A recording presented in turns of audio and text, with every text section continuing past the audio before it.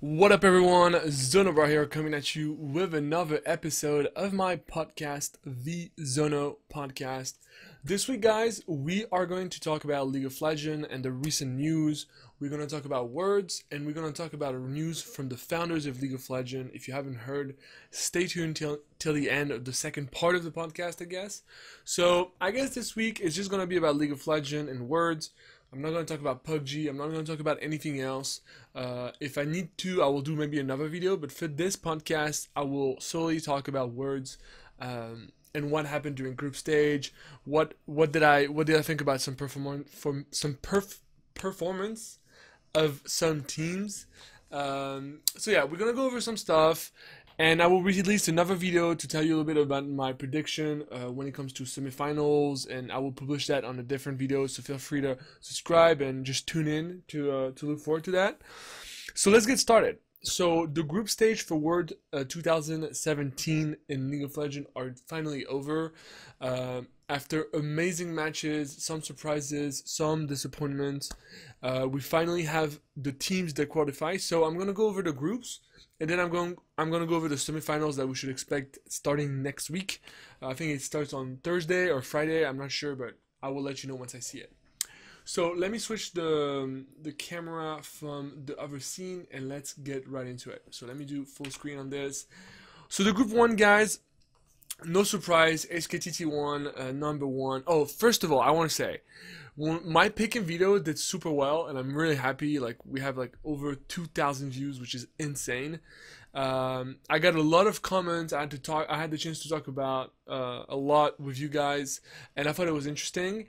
It was more a video to tell you a little bit what I wish Words was gonna be about, and not what team was gonna most likely gonna qualify, because there's no point in that. Like, if you don't take risks in predictions, like, where are you gonna take them, right? So I was just having fun. I put like Fnatic 1 first, I put TSM first, etc., etc., just for the fun of it. It was just my pick 'em. It was not like the pick 'em or the most likely pick them. So let's close the parentheses in this and let's go to group 1. SKTT1 5-1, great performance. I mean, they look really clean. They did lose a game against Edward Gaming, I think so, and it was just, I don't know, I feel like it didn't even matter. Like, SKTT1 just looks so good, and I cannot wait to see their matches against Longzhu Gaming, because this is going to be probably the top level of League of Legends we've seen in a very long time. In the second place, guys, we have Cloud9. So Cloud9, I don't know, a lot of analysts, especially in Europe, they say that Cloud9 just got lucky as fuck. Like, which is really not true, but not false as well. I want to say that I don't know, I feel like I think it's a situation where Cloud9 isn't really that, they were not really like amazing, but AHQ and EDG were just not really impressive against Cloud9, and it was kind of like, what the hell is happening? So I don't know, it was really weird, and then Cloud9 just took the lead at 3-3 and go number 2 of Group A. AHQ kicked out of Worlds. Edward Gaming kicked out of Worlds, which is so surprising. Edward Gaming did so well last year. It's such a big structure in China. It's insane. I don't even know how they. Not only they lost, but they lost at 2-4. Like, they have 4 losses. It's insane. So let's move on. Group A, the biggest surprise, of course, is the performance of Cloud9, and they are the only representative of NA. Unfortunately, we're gonna talk about TSM right after. Cloud9 is gonna be the only representative of North America at Worlds, and I don't think they're gonna go past quarterfinals, unfortunately. But again, as I told so many times on so many of my videos, Cloud9 is happy about getting out of group stage. Like, they don't plan on winning Worlds. If they don't, I don't think they even care about winning quarterfinals at this point. They do, but they're also happy to take longer vacation and just not really give a shit, because their fans are already happy. They're the only NA out there making it out of groups. They come from a very difficult group, and I mean, this is just the sense and the vibe I'm getting from this situation. Group B, guys, we got Longzhu Gaming, Fnatic, Marines, and Immortals. Immortals were so bad, like so bad, and it shows you a little bit like I don't know, it's weird because they work so hard and they go in boot camp and they go to China and they go to this, they play against the best teams, they play all day every day. but it's just the team, like certain synergy and just like the group performance that is just so bad at an international scale. When you play against any teams, not to insult any teams, but compared to the world, it's very, very low level. It is easy to feel good, right? Like when you're the best of the worst, you feel good. Like you have like your ego is like very well treated or nourished or whatever. And when you go to an international scale and you get completely stomped, you're like, you become irrelevant. I feel this is exactly what happened, is that Immortals, they were chilling in NA. Like there was not a lot of competition in NA. Like besides Immortals, maybe a Cloud9, TSM, who else was there? Like honestly, who else was there to take the lead or to take anything? So Immortals, I'm not surprised of their performance. I'm kind of surprised of their performance for some games where I was like, I was in front of my screen. I was like, yo, what is this? Like, what is those people are pro gamers? Like, I literally had this. Like, there's like, what the hell is happening? Like, you had games of Longzhu Gaming. Longzhu Gaming is probably gonna win this World Championship, to be honest. But still, Longzhu Gaming just crushing Immortals. Like in 10 minutes, you could tell that the game was over. Like the rotation, the pressure, the vision control, all that was just so. The macro and the micro gaming was so much better executed. You can tell that there's so much to learn. Like Immortals is here, Longzhu is here, and this gap is going to be so hard to perform and to perfect from Immortals. But they have a lot of things to work on, and hopefully they're going to learn from this experience. 2-5 though, I think they won against Fnatic and Marines once. Damn, there's so much dust in my. I have to clean that shit. Fnatic, I was so surprised as well. Fnatic played so well in some of the games against Marines and Immortals. Longzhu didn't win a game though. That's so cool. I think this is so cool. They had a lot of like trouble in tiebreaks. Like there was a lot. They played 8 matches instead of they had to play 2 tiebreaks. The pressure was really, really on. I'm a huge fan of Reckless, and I really wanted to see him perform and to do well and to shine. There's Soaz as well, who's French, that actually never got the chance to meet him, but we used to work together.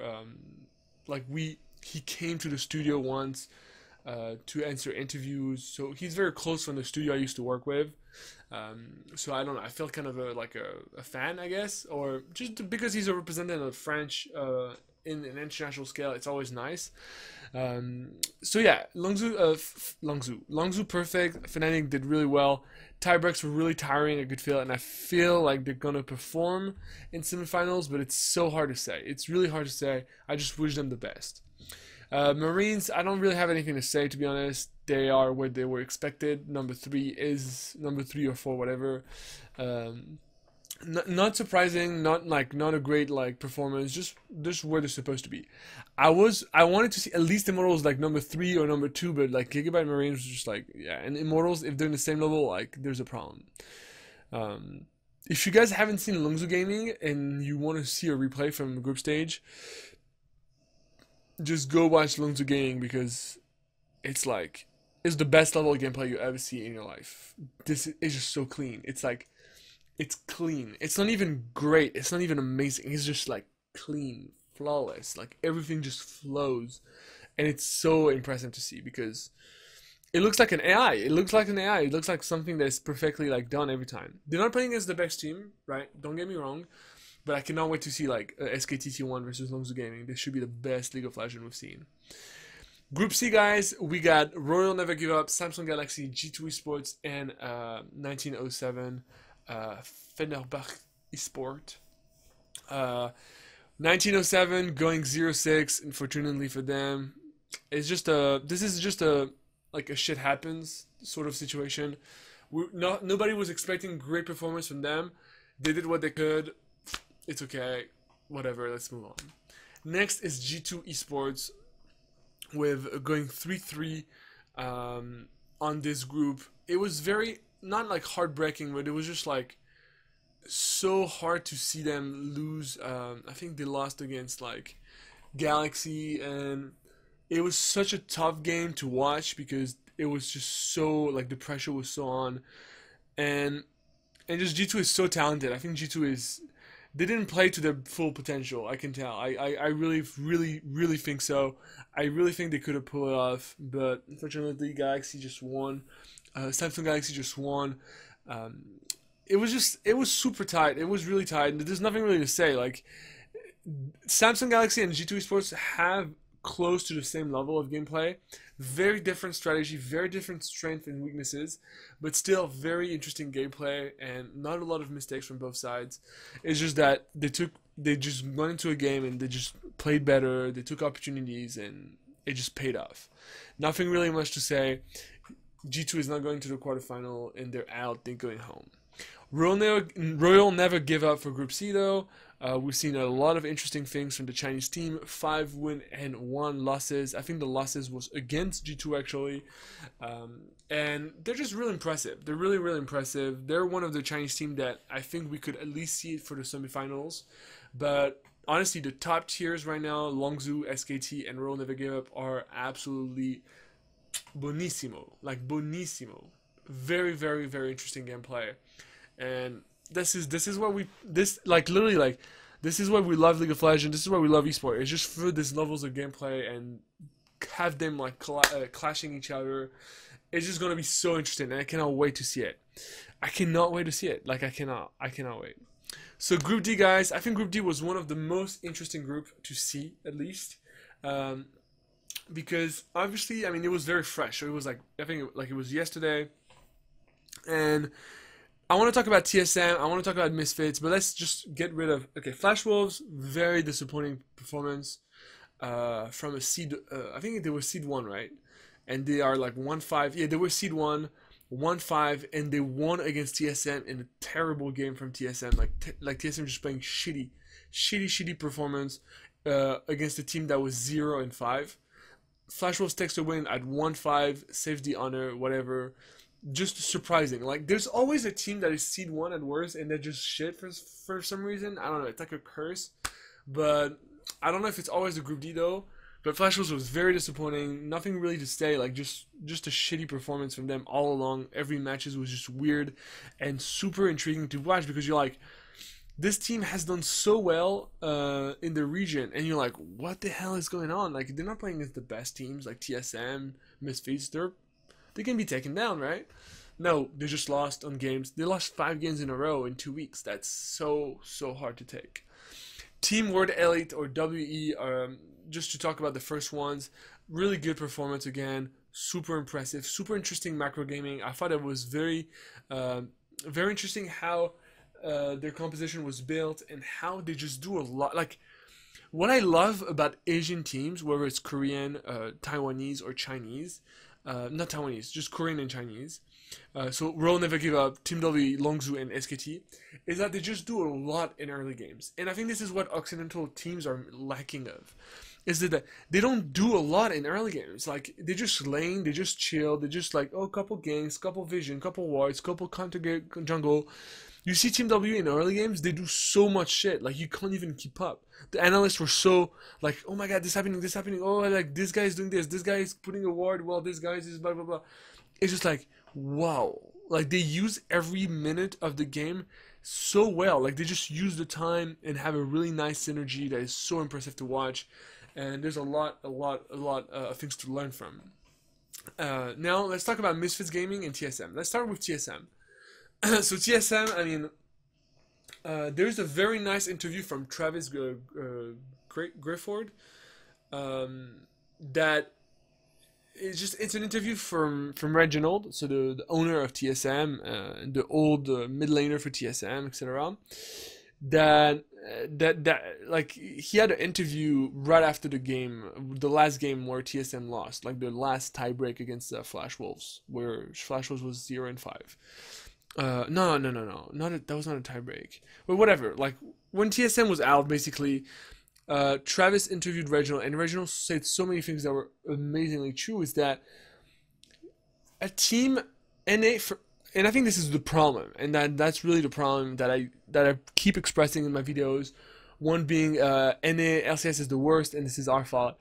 It's just that TSM has such a comfort in NA all throughout the year that it's just killing them. Like it's like it's a curse. It's like they're good. They're always winning. They're always number two at least. Like it's always Cloud9, CLG, TSM, TSM, TSM. Like TSM just won so many splits that again, it's an ego thing. Like you feel really good. You really feel good all across the year. You train against teams that are not as good as you, so you like it's all good. And then every time you go to Worlds, you just get clashed on because when it's time to prepare to Worlds, like you have like a few weeks to prepare for it. But when you're like Lonzu, when you're SKTT1, the standard is just so much higher that it doesn't matter. Even if SKT is number one, number two, number three, number four, number five of Korea is still way better than number one, number two, number three, and number four of NA. So you get to play with better players all around, and you just become better. I mean, it's the same thing everywhere. Like if you guys trying to play basketball, and you train with like Steph Curry, like let's say you train with like in NBA. If you train in NBA, even if you suck in NBA, the fact that you learn next to people from the NBA will make you so much better once you play against people that are like in high school or whatever. For me, it feels like this. Korea League of Legends is NBA, NA League of Legends is just high school shit. And TSM is the best of his high school, but when he goes to NBA, well, the standard is higher, and then they just suck, and they cannot do anything about it because all year long, all split long, they play against NA teams that are not worth training against, not worth playing against. And until TSM understands that, TSM will never go a step forward, and they will only qualify by chance or just by a slight number of luck, and they will lose probably in quarterfinals or semifinals on a best of five situation. I wish it wasn't true, and there's nothing TSM can do that. Instead of they can do scrims at 3 a.m. against Korean teams, and I don't even know if they will want to, because SKTT1 has no reason to scream against TSM because obviously it's not the same standard. So it's very interesting to talk about, but let's talk about the performance. TSM cannot get out of group stage. They have a curse or they don't have a curse or whatever. But this year they really, really, really sucked. Unfortunately, like it hurts me. It pains me to say that. I have the jerseys, I have everything. But I don't know. They're not like. It's like, so Reginald said in his interview that it's a lot about individual, like TSM is an individualist team. They have a very good mid laner, they have a really good ADC, they have a really good jungler, they have a really good support, they have a really good top laner, they have a really good duo of a bot lane, they have a really good bot lane overall. But when it comes to like creating something as 5, doing something as 5, like shot calling, doing all those macro management stuff, vision control, they're just not as good as the best teams in the world. And Reginald he said very honestly in the interview, TSM didn't play well. Like there's no excuses. Like the others just play better. Like that's it. There's no excuses, no bad luck, no bugs, no remake, whatever. TSM just sucked. And as a fan of TSM, let's say I'm a fan, whatever, I'm not ashamed of saying they sucked. Like they don't deserve to be out of stage. Like they don't. They really, really don't. And in contrario, like Misfits, a team that is rookie year, Misfits Gaming, with a very tough 3-0 for the EU LCS split finals against G2 Esports, got out of group stage, and G2 didn't. And I'm so happy for Misfits because they have such amazing talents. And a lot of people talk about Hansama. I'm not saying he's overrated, but I think like a lot of people love to talk about him, especially because he's French, because he's very young, because he's been playing for like a lot of teams. He is really good, very talented, and he will keep growing as he's only like 17 or some crazy stuff like that. But God, dude, let's talk about the top laner. Let's talk about the jungle. Let's talk about the mid laner. They're all absolutely crazy insane. And it's not even, it's a little bit like in Rebound of TSM. It's not even that individually, like they don't all win their lanes, they're not all insane mechanically or whatever. But when they start grouping, when they start like really evolving together as a team, like you can feel the shot calling, you can feel the flow of communication, and it just results on amazing stuff, like winning against TSM, I think 2 to 3 times, winning against Flash Wolves. That was so impressive, and I'm so happy they're gonna make out of groups. So For Europe, we're gonna have Fnatic and Misfits as representative of Europe. For NA, we're only gonna have Cloud9. Unfortunately, TSM didn't make it. For China and Korea, we're gonna have the rest. So we have Longzhu, SKT T1, Real Never Give Up, Samsung Galaxy, and Team WE. Now that we know about that, guys, let's just move on to where can I see the schedule? Okay. So schedule, guys, it will start on Thursday, October 19th, and we're going to start with Longzhu Gaming against Samsung Galaxy. Best of 5. I would say that, I don't know, you know what? I'm going to do an individual video about this, but I'm going to tell you a little bit quickly what I think it's going to be.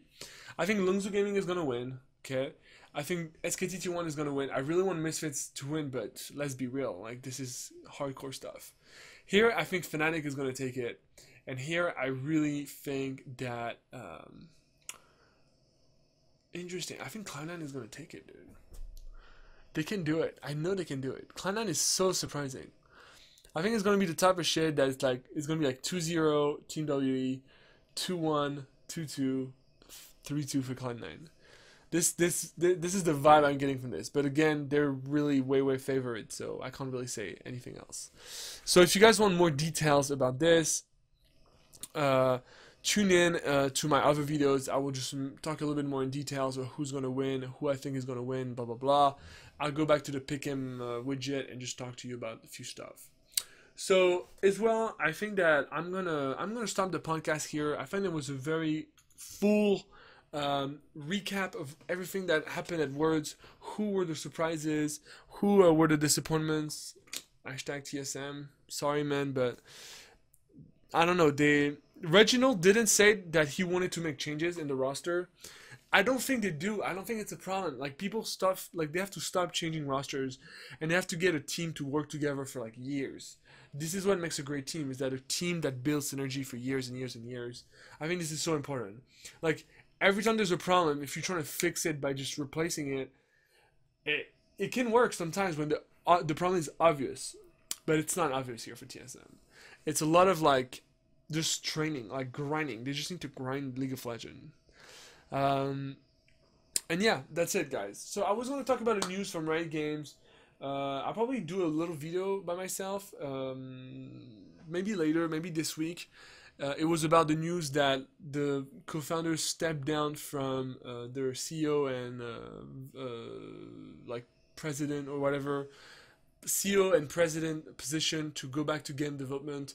I thought it was an interesting news, and I had my thoughts about it. But I will share that maybe on a Facebook Live or like a Periscope or something like this. So stay tuned. Go to my social media links down below. Follow me on Twitter. I'm super active there, and I love chatting with you guys.